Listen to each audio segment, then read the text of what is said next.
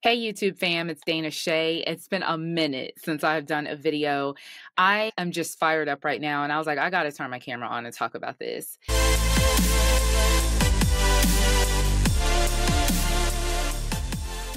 I got this question from a listener on my podcast, which if you've never listened to the show before, it's called Rebuilding Us. And this listener wrote in because he said that he has been married for over 30 years and they have not had sex in over a year. Wait, what? He is in a sexless marriage. Now, if you followed my channel or if you maybe stumbled upon another video of mine talking about sexless marriage, I did that video like 6 years ago, and I will link to it in this video today. But I want you to stay put because I'm going to talk about this from a fresh perspective. In that old video, I really defined what a sexless marriage was. Today, I really want to help those of you all who feel like you are in a sexless marriage. So just real quick to define it again, if you are in a marriage where you are having sex less than 12 times a year, which is about less than once a month, you're in a sexless marriage. So I want to talk about this first and foremost from a Christian perspective. So if you follow my channel, you already know that, but I don't want this to just be my opinion. I really want to talk to you all about what the Word of God says. And it's so interesting that we think sometimes the Bible is so outdated and like, I don't know if I can really get with all of that. But I want to tell you that this verse right here, you've probably not ever heard this verse preached in your churches. And it's out of 1 Corinthians chapter 7, verse 3 and 4. I'm going to read it to you. It says, the husband should fulfill his marital duty to his wife, and likewise the wife to her husband. Let's just pause right there. Did God really call sex a duty? Yes, he did. So this is the deal. And we're not done. I'm just pausing here because I got to talk about that word duty. It's funny. When my kids were little, they'd be like, she said duty. But the funny thing is, a lot of times we talk about things that are fun and enjoyable, and both parties want to participate in. It's mutually beneficial, right? Sex is one of those things that might not always be fun or it might not always be convenient, but it is your duty. There are other things that your spouse does for you that they might not always want to do, like paying bills or cooking or taking care of a house, but they do them because that's their duty. I don't know why we think that sex is an optional thing. Like, that's just not what the word says, all right? It goes on to say that the wife's body does not belong to her alone, but also to her husband. In the same way, the husband's body does not belong to him alone, but also to his wife. Now, listen, this is the word of God, okay? I'm not making this up, all right? I want you all to know something, because in the world that we live in today, we're taught by the media, by culture, by the government, that this is my body. I can do whatever I want to do with my body. But that's not what the word says. The word actually says that if you are a Christian, your body is not your own. Your body is actually the temple of the Holy Spirit who dwells in you. So this whole notion of I get to do whatever I want, say what I want, go what I want, do whatever it is with whomever it is I want, that's not biblical. And if you're married, not only does your body belong to the Lord, but it also belongs to your spouse. Oh, I know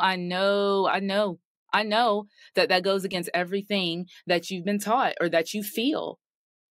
But if we're going to be Christians, we're going to have to be real Christians, and we're going to have to listen to what the Word of God says.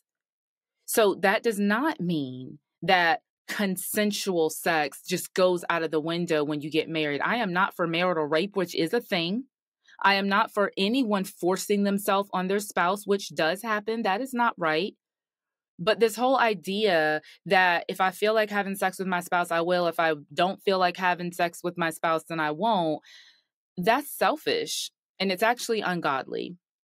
So I want to be able to give those of you who are in sexless marriages, I want to give you some pointers. First, I want to talk to the spouse who you are the one who will not have sex with your spouse. You are the one who will not have sex with your spouse. You're the one who you're too tired, you're hurt, you're not into your spouse for whatever reason or another. I want to talk to you. Okay. And I'm going to be just straight up. Like, I don't know any other way to be. So I'm just going to be straight up. I'm not going to hurt your feelings, but I do want to encourage you that you're going to have to ask the Lord to renew your mind according to his word. because I understand that we all have reasons for why we do what we do, right? None of us just wakes up one day and says, I want to destroy my marriage today. But that is in essence what's happening. Because when you choose not to engage with your spouse physically, you are setting them up for all kinds of things. Now, is that their responsibility to remain faithful in the marriage? Absolutely. I will never give a spouse an out for cheating on their spouse just because their spouse wasn't having sex with them. Like, that's not what I'm saying here.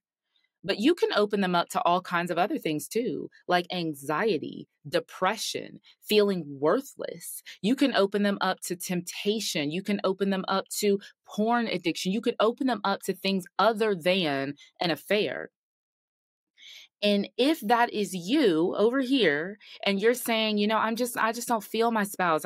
I'm not attracted to him or her. I don't need sex. A lot of people are just like, I don't really need it. So if you're in a marriage, it's not just about you.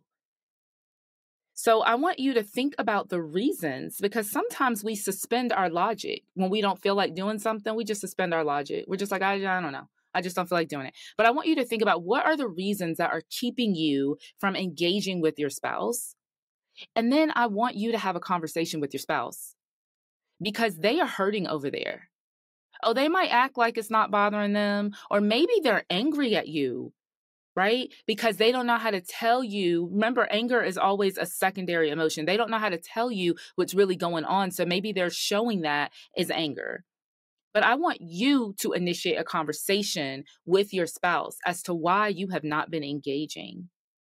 I'm going to say something, and again, this is not to offend you, but not having sex with your spouse is cruel. You are the only person who can meet your spouse's sexual need. You're the only person. If your spouse is lonely and they need friendship, they can have friends. They can have children who might fill that companionship need or that affection need. If your spouse has financial needs, they can get that need met. They can go get a job, or they can borrow money, or they can do whatever it is that they do. But if your spouse has a sexual need, you're it. You're the only one. And so to not fulfill that is just cruel, especially when you have not sought help, when you have not tried to rectify whatever the situation is over here that's keeping you from engaging. You might not want to hear that, but I'm going to always be honest with you. You can be sure of that. Okay. Now, to the spouse over here, the one who you're not getting sex. What's going on here? Your spouse is withholding for whatever reason and you can't figure it out. I want to encourage you to have a conversation. So I'm telling both people to initiate. Who's going to initiate? I don't know. Tag, you're it. Go first. Both of these conversations are going to take courage. But I think over here, it's probably going to take a little bit more courage because you face even more rejection. What if I go to my spouse and they just don't want to talk to me? Or they say something that's really hurtful. They say something that's really painful. That is a risk. But we can't keep living like this in silence. It isn't healthy. And speaking of healthy, when I'm talking about this in the broader sense, sex and marriage, I am not talking to spouses who are physically disabled for whatever reason. Okay, so please don't put in the comments, what if I have a condition? That this conversation isn't for you. Okay, if you have some sort of physical condition that is preventing you, and that physical condition cannot be called tired, okay? It has to be a real physical condition. So if that is you, I'm not talking about that, but I'm talking about in a healthy marriage where two healthy people are in a marriage, this should be happening frequently, okay? Now, how frequently, that's up to you and your spouse. You guys got to come to agreement on that. It can't just be, well, I want to have sex every day, so that's what we're going to do. Or, well, I only want to have sex once a month, so that's what we're going to do. You guys have got to come together and talk about this. And remember that being married, it's not just about you. You've got to be able to come to an understanding. All right, let me tell you a couple more things, and then we're going to be done today. I want to encourage you all, when you are having these conversations about sex, we need to understand that men and women are different. Oh, I know, again, culture says, oh, gender norms, gender roles, blah, blah, blah, blah, blah, blah, blah. Men and women are different, okay? And if you don't believe that, then you must not be married to a opposite gender person, because we are different. And I'm speaking in generalizations here, okay? I know that there are going to be some men who are like, no, that's actually not me, or some women who are like, no, I'm the opposite. But in general, most men need physical connection before they can engage in emotional connection. And women are exactly the opposite. Most women need emotional connection before they can engage in physical connection. What does that mean? If you are a woman, you need conversations. You need to spend quality time with your man before you can just like jump in the sheets. Now, I know that there are some hypersexual women who are like, I don't care. He has to talk to me. He has to look my way. I just want to have sex. That's not the norm for most women. There are some women who are like that. If that's you, great. But most women aren't like that. Most women need some sort of emotional intimacy, something. Give me a hug, have a conversation, ask me how my day was, ask me what my dreams are, engage me emotionally first, then I will engage you physically, okay? And then most men do not want to have long, drawn-out conversations with you before sex. Most men don't want to have those conversations at all, but certainly not if they're not getting sex. So I love the fact that God created us this way. I think it keeps us dependent on each other. It keeps us meeting each other's needs. And listen, it is time out, you guys, for us operating our marriages the way that society tells us to. Do you want that divorce rate that society has? Do you want the type of marriages that we see in these celebrity marriages? If you do, then keep doing what they're doing. But if you want something different, y'all have been married for 25 years. And I'm going to tell you something. I know I got married when I was 5. But listen, I'm going to tell you something. I don't have a marriage. The marriage that I have today is not because I'm looking at what are people out there doing and no. I'm like, I don't want to do what they're doing because what they're doing isn't working. So I'm telling you today what works. I'm telling you that if you're going to have a long-standing marriage, you're going to have to give up some things that you might not want to give up. You're going to have to sacrifice sometimes. You're going to have to do some things that, are inconvenient. And if sex is your issue and you are not having sex, maybe you just don't like it. Like some people just don't like sex. And I think that there's a million reasons why. I think that those things can be fixed in a good coaching session. We can go and we can talk about, okay, like where did that come from? What is the root of that? And let's get to the root of that, because I believe that sex can be very fulfilling for everyone.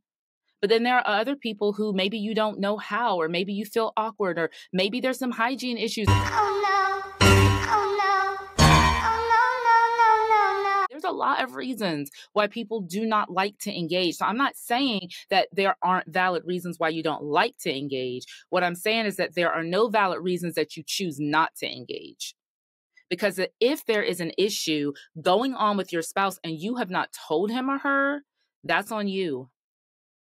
If you've never had that conversation with them, that's on you.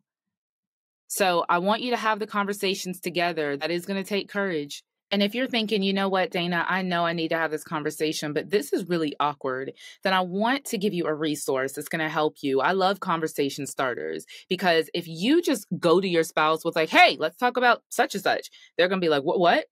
I want to be able to give you a resource that's going to help you to have these conversations. So if you go to danashay.com/conversation starters, you will be able to start having these conversations more freely and more frequently with your spouse. You can find more information about all the things that I do on my website at danashay.com. If you need coaching, you can find that on the website. And of course, I want you to make sure that you're subscribed to and listening to the podcast. I'll link to all of that in the description below. Thanks so much for listening. I'll see you on the next video. Take care.